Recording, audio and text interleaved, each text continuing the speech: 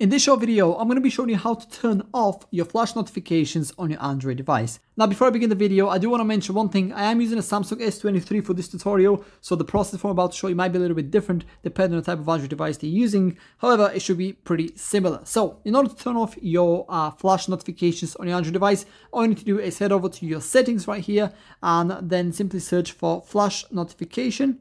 As you can see, it's already popped up right here, so I'm going to click on that. And then under notifications, I'm going to head over to flash notification.